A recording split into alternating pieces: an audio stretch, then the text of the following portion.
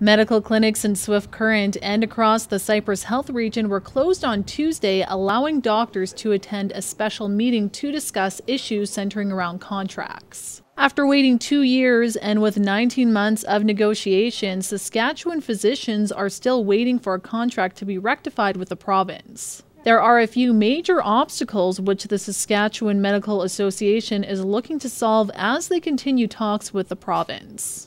Mainly, one of the issues is after-hours care and the principle of after-hours care and how important it is. When we have a limited number of doctors to begin with, in order to cover those shifts, we need to have a good strategy in the province to address that. And right now, the province doesn't have that with the physicians. When I get called out after hours, so if you come and see me tonight at 11 o'clock, and I have to call in other healthcare professionals such as lab, either a nurse or nurse practitioner, you'll be surprised to hear that the physician is the lowest paid amongst those professionals. And not only is that physician the lowest paid, he or she is actually lowest paid by a substantial margin. And although pay rates for after-hour care is on the bargaining table, officials with the province aren't providing details of the dollars and cents. To have physicians better reimbursed for those calls are all part of the negotiation.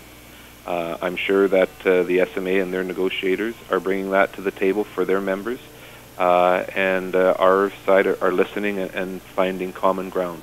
I can't give you any particulars or details on it because it's not for me to do through the media. The clinics being closed played a role in sending a message to residents and government about the frustrations felt by physicians as they work without a contract. And as this continues, many are becoming concerned about what effects this will have on existing problems such as retention. We've had such a rapid turnover of physicians. We are able to recruit them quite often, but it doesn't take long and they leave.